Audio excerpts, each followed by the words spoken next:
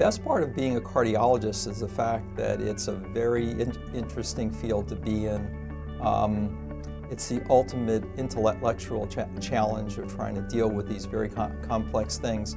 And it's clear that the positive things you get out of it are amazing. You know, to really save somebody's life or change their life is a positive that there's no other job that I think that you can possibly get it from.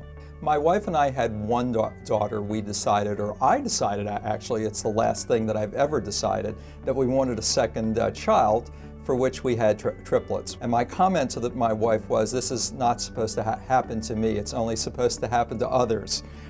Well, fortunately, it happened for me.